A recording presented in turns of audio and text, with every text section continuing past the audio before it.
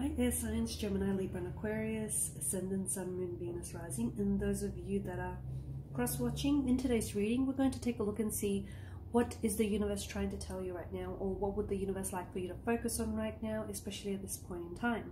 It is going to be a general reading, guys, so if you're after a personal one, feel free to reach out and inquire. My email address is going to be listed below the video. Okay, is that a little bit better? So the cards are in frame. Okay, so Five of Cups, there's a really strong energy of the past. Okay, a lot of you, I feel like, are holding on to the past. It is difficult, I see, for some of you to let go of experiences or let go of memories that have caused you a lot of pain, a lot of heartbreak, like emotional disappointment and even suffering. Okay, and there's this stuckness in the past. Okay, now it's important to know that you are the one that's keeping yourself stuck. Okay, you're keeping yourself stuck. But the reason why people get stuck in the past is this need for certainty.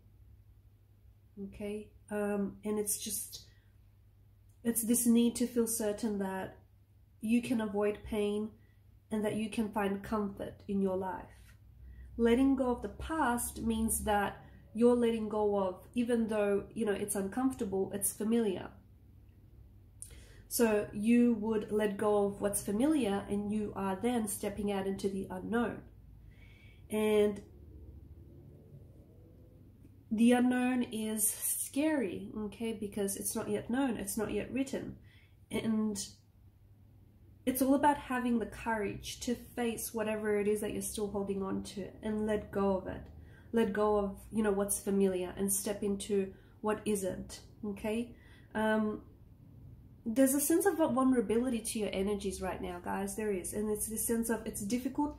It is difficult to learn to let go of the past, because we tend to, as humans, we tend to link emotion to certain information, right? I think there's a certain reason why you cannot move on from someone, or why you cannot move on from something here. So because you're constantly fixated on something here, something that has caused you pain, and something that's still causing you pain, and it's causing you suffering. And it's easy to say, you know, let go of this, but there's still so much emotions attached to this person or attached to this situation. Your memory, I think, of this situation is a little bit blurry. And memory is a funny thing because it has a tendency, you know, our memories have a tendency to alter events. You feel things deeply, okay, and it's all about breaking through to your emotions. Okay, there is still a lot of emotions tied to this memory, or tied to this person, or tied to this incident. And what's happening is those emotions are, notice the chalices, right? Those emotions are filling those chalices up, and those emotions are also gathering.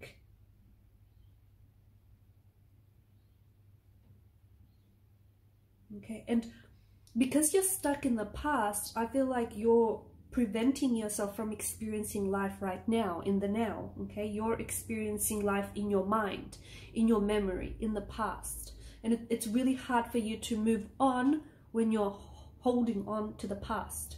See what I mean?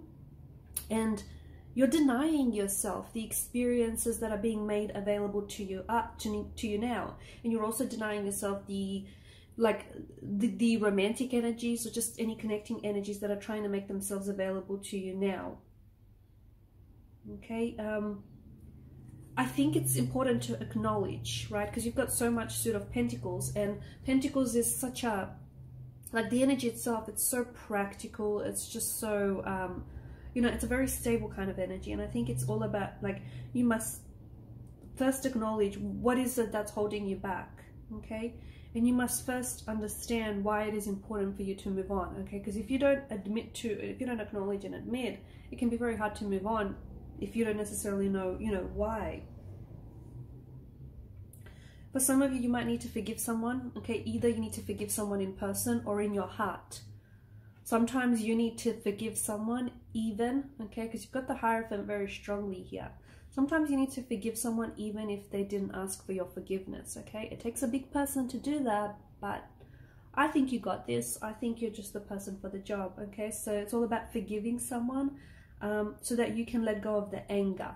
Okay, forgiveness is not easy to do, but forgiving is so important here. For a lot of you, I think this is what's keeping you attached. You need to forgive yourself or forgive this person. You know, forgive whoever this is for you, again, whether in person or in your heart, so that you can step into a more peaceful energy. Because right now there is a sadness in this energy, and it's a heavy energy, and there's a lot of emotions, right? There's a lot of emotions that are filling these chalices up. But you need to move beyond this, okay? You need to move beyond whatever this is, because it's keeping you stuck. And you know this, and you know this very well, but I think this is going to change the trajectory of whoever it is that you're connected to. So for example, you might be currently connected to a person who has hurt you a lot in the past, okay? Maybe this person has recently like triggered you, and maybe it's just brought back some really painful memories and feelings from the past, but you're still connected to the person, and it's making it hard for you to build a new connection or to start all over again with this person when you're still holding on to that pain from the past, to that hurt from the past, okay? It's really, you know, letting go, forgiving yourself, forgiving this person, and just learning to heal that pain is going to change the trajectory of this relationship, or, you know, this connection that you're with, or just, you know, the trajectory of your life in general, okay? And there will be new feelings that will flow in this new chapter here for you.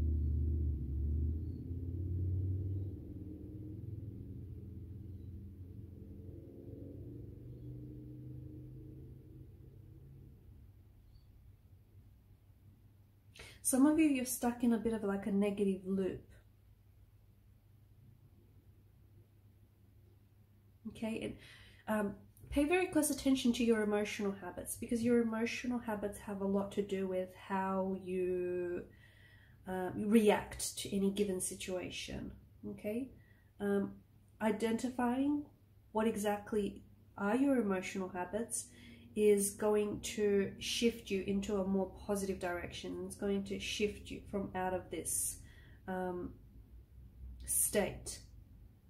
So you need to take charge of your emotions, because there's a lot of emotions that, there's a lot of, it's a different like spectrum of emotions here, right? There's some positive ones, but there's some negative ones. And you can train yourself to feel joy. You can train yourself to feel strength and courage and passion, even when things aren't necessarily going your way, even when something bad happens, okay?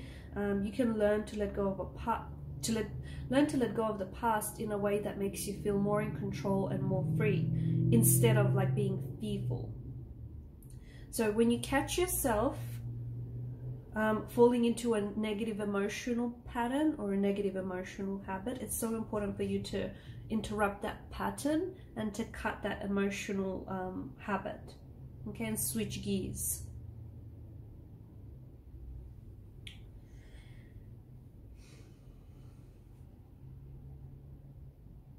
It's so important, because you guys are ruled by mental energy. It's so important what you feed your mind, okay? Telling yourself empowering stories, empowering affirmations, feeding your mind with positivity, okay? And positivity is not about, you know, rainbows and unicorns and butterflies and whatnot, okay? No, you know, surrounding yourself with people who make you feel better, doing things that make you feel better, that put you in a peak state, okay? So it's all about, think of it as a garden. And I'm going to use this analogy because, or only because I think some of you're recently working on the garden, or some of you love spending time outdoors. But, you know, work on cultivating a thriving garden instead of just a dry patch full of weeds, okay? So, you know, we want a beautiful, thriving, blossoming, blooming garden, okay? Not just a dry patch with all of these overgrown, unkempt weeds. whatever has happened to you here, I think it's all about like letting go of the past. I think it's this big thing for you, okay? And letting go of the past means that you can, it means that you need to realize that everything that has happened to you has made you the person that you are today, okay? It's made you that strong, beautiful, resilient, powerful person that you are today. And you can absolutely bounce back from this, okay? The past is so much a part of who you are. And when you love yourself, your life becomes easier, your life becomes better, and it becomes easier to let go of the past. Shifting your focus, right? You can't control the way other people feel. You cannot control the way other people act around you as well, okay? Our circumstances are not, and I think a lot of people, you know, a lot of people seem to think that our circumstances are this mysterious force, a result of some sort of mysterious force, but it isn't. It's really the result of our own vibrations, of our own decisions and our own choices. And you have the ability to turn something negative here into something positive. You have the ability to turn, you know, what is a failed relationship or some sort of failed situation into a lesson, okay? Into a, you know, into something that's going to strengthen you. You are in control. So it's all about shifting your focus. I think focus is a really good word, okay? Focus. Shifting your focus away from the people in the past and shift it towards you and your future, okay? You can't take back an unhealthy relationship. You cannot take back this breakup. You can't take back, you know, this, whatever happened here, like this failed opportunity. You know, you can't go back and fix something here. You can't go back and fix a bad childhood or fix a bad relationship or fix, you know, a bad job, whatever it is that you've done. But I think that, you know, your past does not equal your future. Your past does not equal your future. And every day, every moment actually is a chance for you to start over. And you absolutely have to learn, you know, learn. You can't go back in time and fix anything, but you can learn from it so that you don't have to, you know, repeat. You can break the patterns and you don't have to repeat those mistakes again. But dwelling on, you know, you can create the life that you deserve, create the relationship that you deserve, create, you know, the friendship, the dream goals, the life goals that you deserve. But you won't be able to create it by dwelling on the past, is what I'm saying. And you've got so much beauty and you've got so much goodness that is ahead of you. You know, you've got so much stability and prosperity and abundance that lies in wait for you, okay? But you cannot absolutely get a hold of it, or you won't be able to allow it into your life if you keep, you know, if you keep focusing on the past. You can create the life that you deserve. Teach yourself to be present, guys. Just be very present. Be present in the moment, because the past, that's happened. The future, well, that only exists in your imagination, really. All you have right now is the moment, okay? And just remember that